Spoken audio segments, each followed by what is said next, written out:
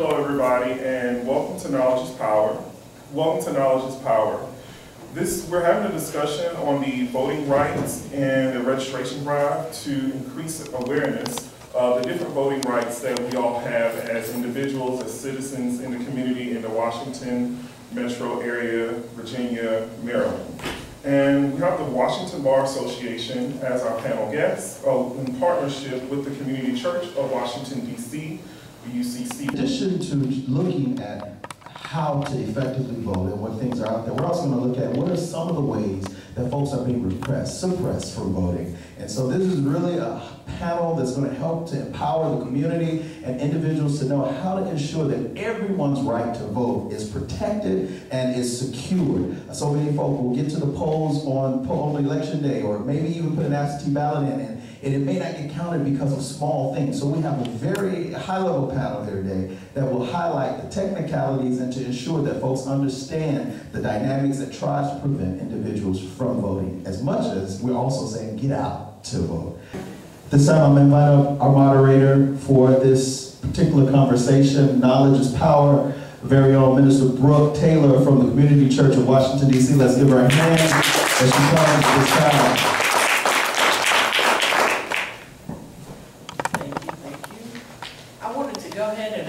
Our panel. We have a panel of some fantastic people, and so starting to our left, we have Mr. Rudolph McGann, who is a staff attorney at the Office of the General Counsel, District of Columbia, Board of Elections.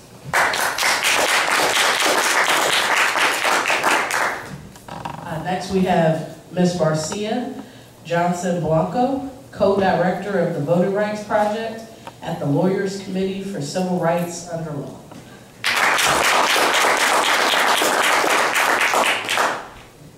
Third, we have Mr. Edward A. Hales, Jr., Managing Director and General Counsel for Advancement Project. And lastly, we have our very own Trustee, Trevor Reaves, who is also an attorney at law and criminal defense attorney for the Reaves firm, LLC. So what we're going to do is we're going to have a panel discussion about some very important topics surrounding voter rights and education. And so we're going to go ahead and start that up. This is the first presidential election in 50 years without the full protection of the Voting Rights Act, for those who may not have known that fact. Do you think it's harder to vote in 2016 than it has been in other years? In some ways, definitely.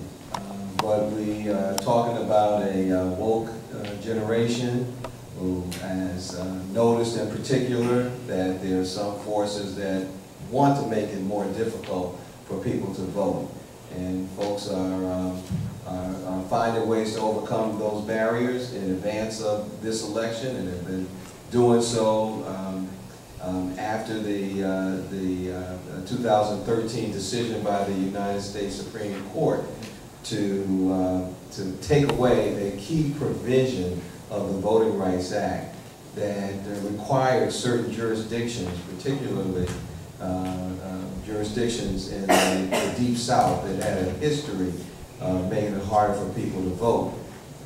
And by taking away this requirement that forced these jurisdictions to submit any changes to their elections, procedures, practices, rules, requirements, and even polling place relocations or changes to locations to the Department of Justice for review to see if in any way it would harm communities of color in particular. By taking that requirement away, these jurisdictions were free to do what they've done in the past, and that is to make it harder for people to vote.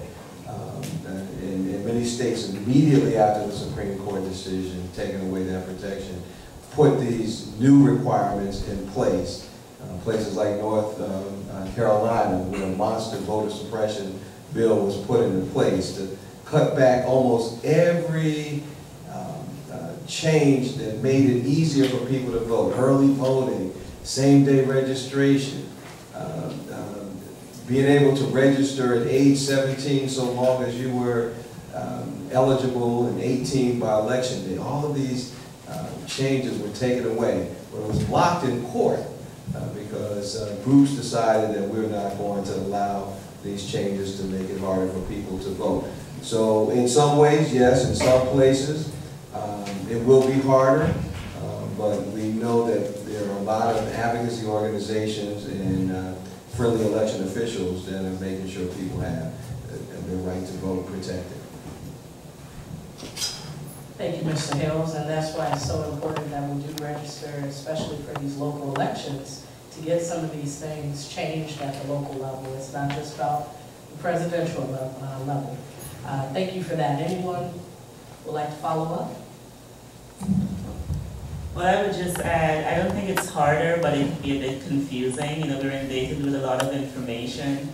There have been states, as Mr. Hales has said, that have been deliberately trying to make it harder for people to vote. And so it's important for folks here in the DMV to know what are the rules here. So Virginia, you need voter ID. In Maryland, you don't need voter ID.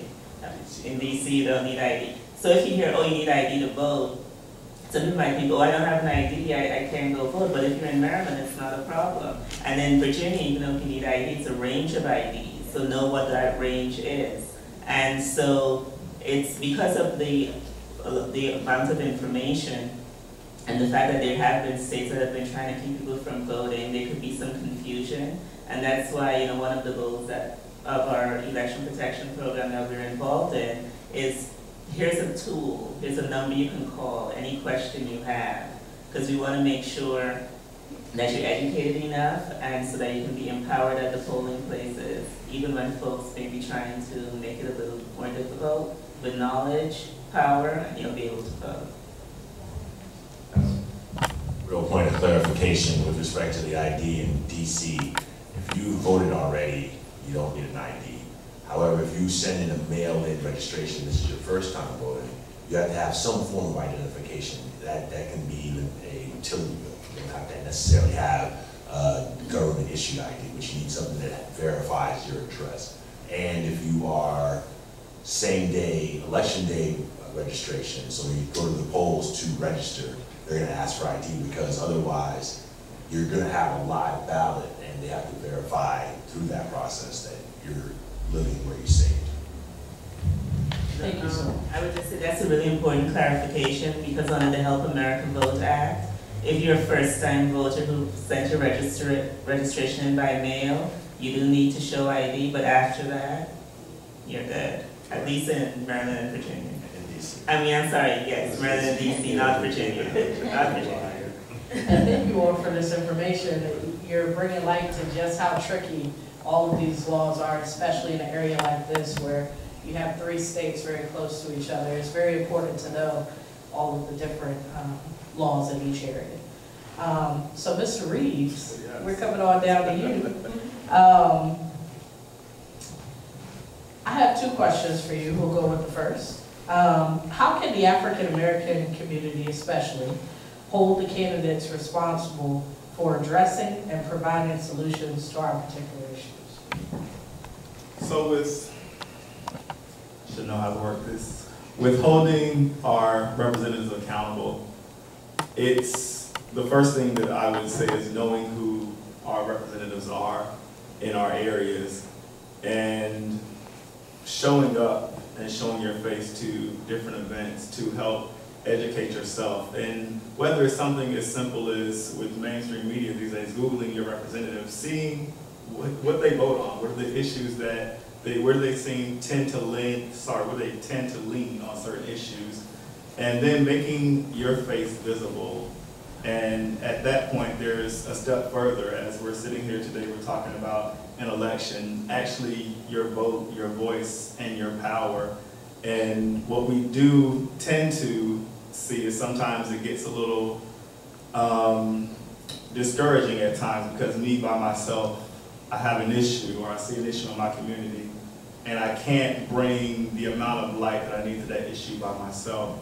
And then it's important for us to find other individuals in our community who share that same issue. And for me being a member of this church, being situated in this ward of DC, we've seen a lot of issues that the community has had. So what we try to do is have town halls with their elected officials and with the police chief so they know who the faces of these individuals are. And the next thing to do is to contact those individuals, and these are the problems that we're having in this community.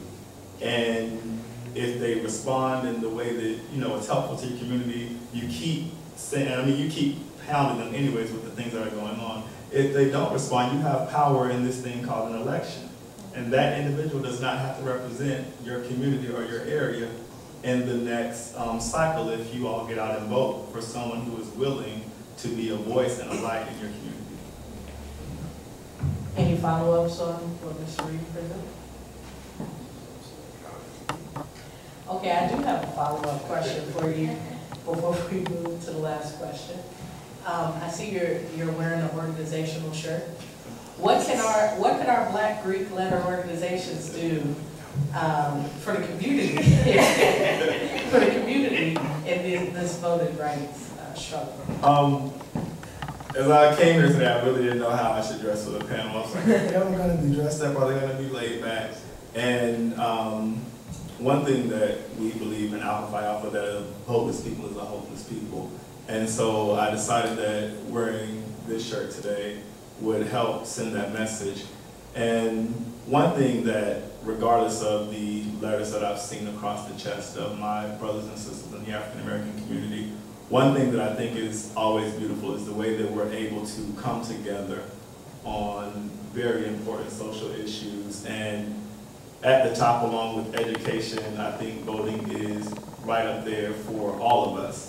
And the things that we have to do and that we continue to do is, I sit up here with other Greek-letter organization individuals, is putting our faces out there and helping to educate our community, a community that's often overlooked, left behind, and sometimes ignored, if we're going to be quite honest about it.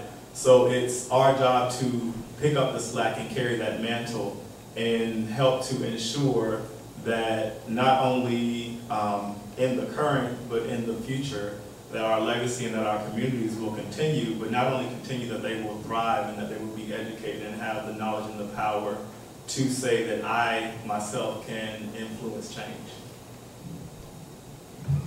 Anyone else? Again, well said, Trevor. And I know that often people think that nonpartisan organizations can't influence elections. But in the same way that Trevor mentioned, through voter education, through advocacy, there are a lot of ways to increase the number of people of color who participate in each election. And I know going back to 1984, when Reverend Jesse Jackson ran as an as president, that it put a spotlight on the large number of unregistered people who were not voting, or the people who were registered but not participating. And he talked about the rocks that David used to destroy Goliath.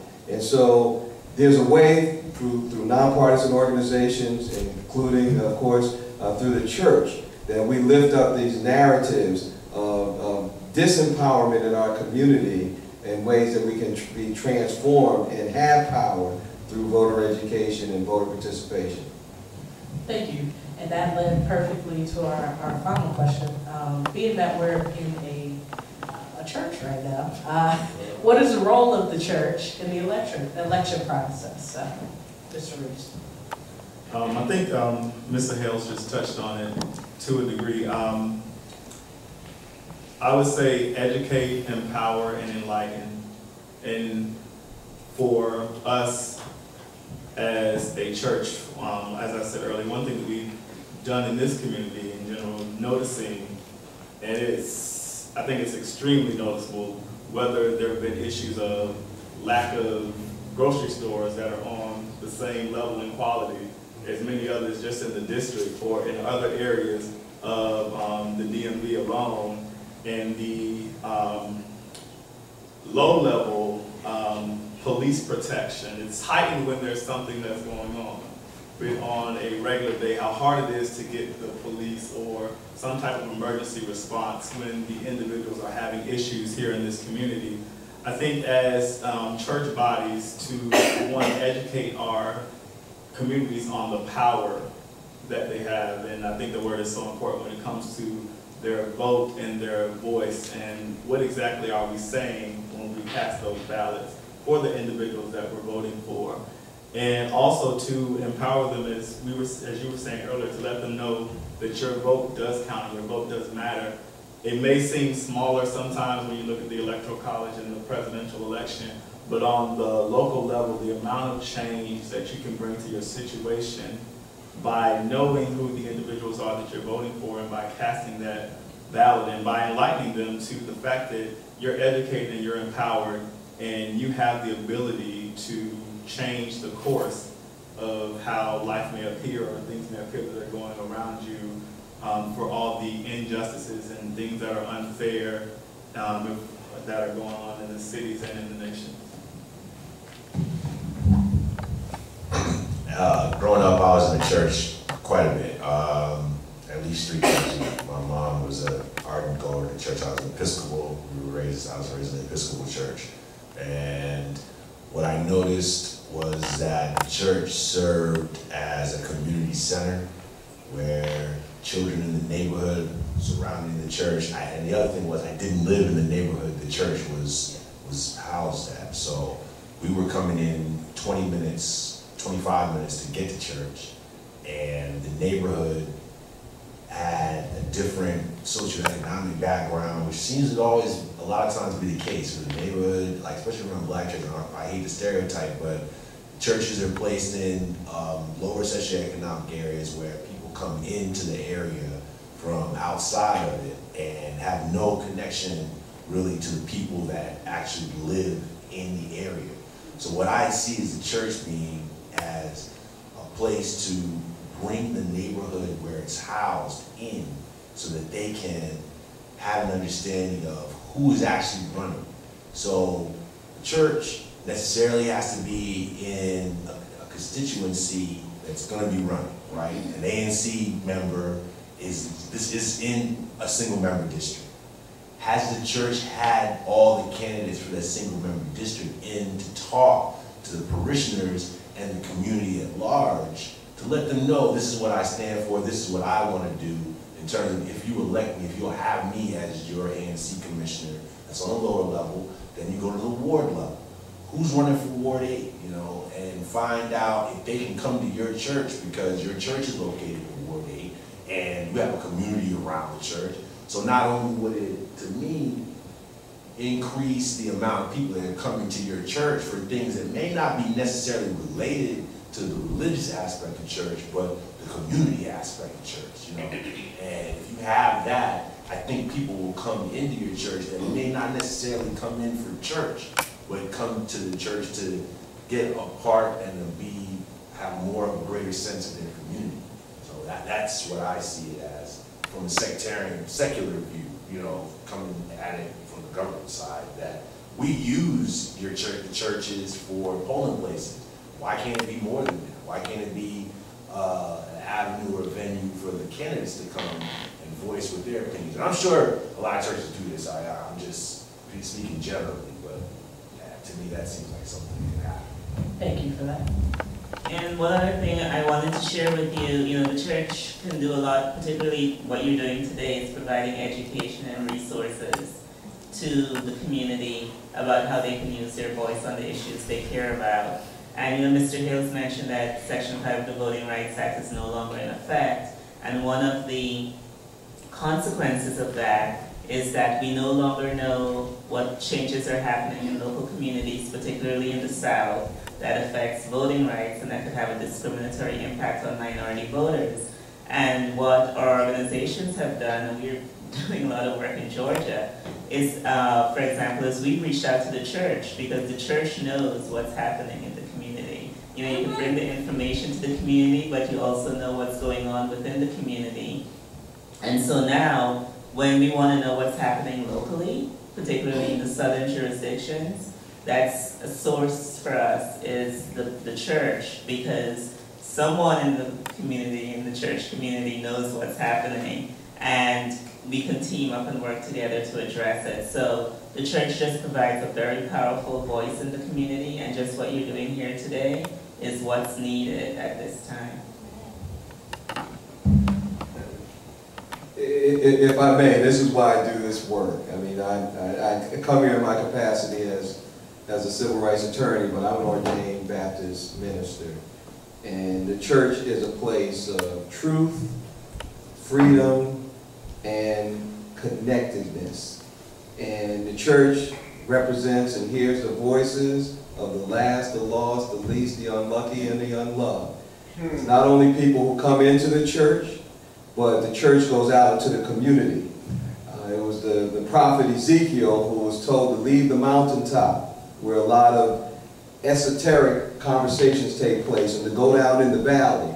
Because in the valley, there were people who didn't have power. Let me stop, because you know I was going to talk about people that were not only dry, but they were very dry. And there are a lot of places where there are dry votes, where people need to hear the voice of prophecy, of truth and freedom, to bring them together. And if you read the book of Ezekiel, you'll see that when the church started prophesying to those dry bones, there was a lot of noise. And when the noise comes in the community and people start coming together, an army of folks who can come together and bring power to our community. That's why the church. If I could ask for one more thing from this lovely panel. We're just going to ask, for a short clip, 1 sentence, 2 sentence backs. If you can tell us why you're so passionate about getting people registered to vote, or what is the most important thing to you about this? Just 1 or 2 sentences. We're going to focus on the camera on each person for that.